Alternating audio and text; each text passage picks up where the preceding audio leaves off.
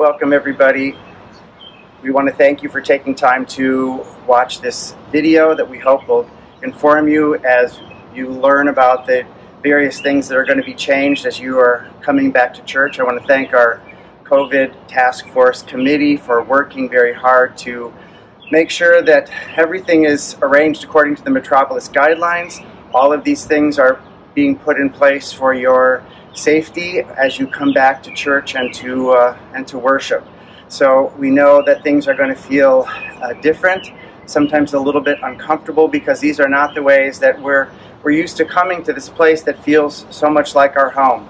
But in this time, for this time period, we need to behave in this way, and so we just ask your patience and your cooperation as you return back to church. I'm standing here because this is the door and this is the place where you're going to enter into the parish for the first time, and we'll be going through this video to give you some information about various steps along the way, so that you'll be familiar with those steps as you're coming back to church. Please take time to read thoroughly all the information that is going to be coming out about the guidelines, the things that we expect of you, and the things that will be happening, here in church, so that you're familiar with those things. If you have any questions, please contact the office. We're happy to answer any questions that you have in your preparation for coming back to church. And now, as we go in, I'm going to put on my face mask, and that's how we're going to be asking everybody to wear face masks during the church services, again, and while you're in the building, again, to make sure that everyone is safe and healthy. God bless you, and we look forward to seeing those of you who make that decision to come back to church in this early phase of reopening. God bless you. When you come into church, expect to greet us at the checkpoint. You'll be taking your temperature with an infrared temperature thermometer right here at the forehead.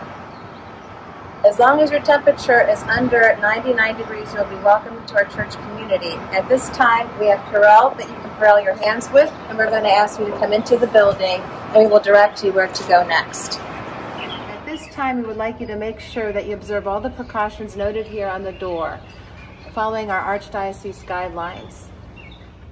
When you come to church, the drinking fountains will not be available. However, the bathrooms will be open for your use. At this time, we encourage you to wash your hands well upon leaving the bathroom, and Purell dispensers will be located throughout the building. One of them will be right outside the doors here, and the bathrooms will be cleaned on a regular basis to ensure your safety. When you come into the candle area, please note the markings on the floor that are separated by 6 feet.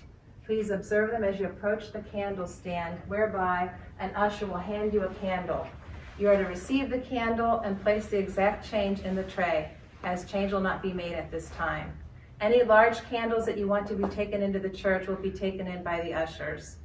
Upon receiving your candle, you're going to note the arrows that are marked on the floor. There is one way entering into the narthex and one arrow going out.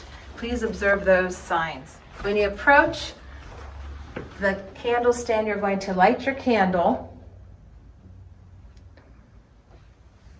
and when you go to venerate the icon, please observe the safety tape on the floor. You will make a reverent bow and do your cross. Please avoid touching the icon or kissing it. Once you finish venerating the icon, an usher will direct you into the church and will show you where you may sit.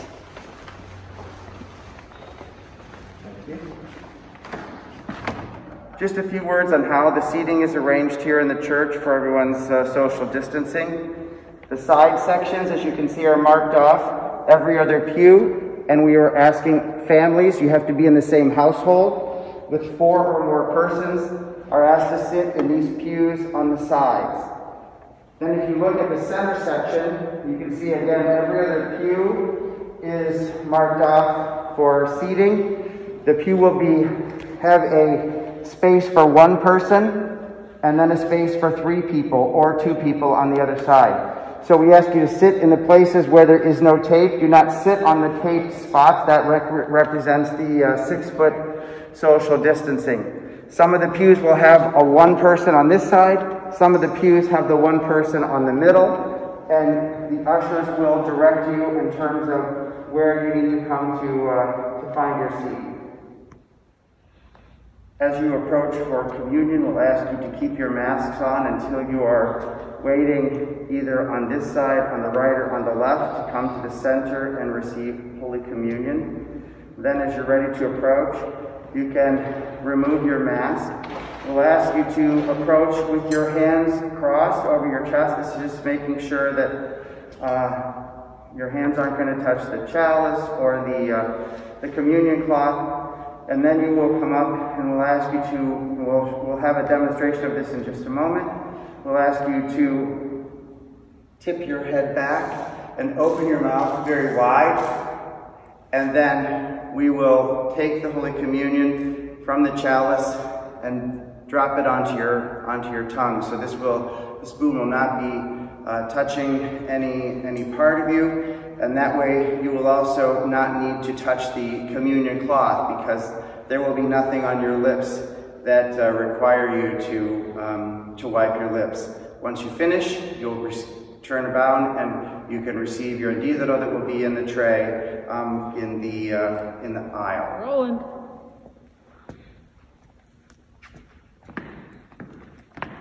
So we'll ask you to tilt your head back, open your mouth, and then we will drop that in. Then we're going to ask you to return to your pew by the center aisle. You receive communion, or you receive andízaro, and then after you've consumed your andízaro, then you can replace your mask on your way back to your... Completion of services, Father will direct you to get your andízaro. We ask that you keep your mask on and take your andízaro and eat it in your car. You will follow the arrows and the directions of the ushers as you leave the church. Upon leaving the church, you will look at the arrows that are marked in the carpet and follow the direction of the arrows. There will be no congregating or social activities after church. We ask you to go directly to your car.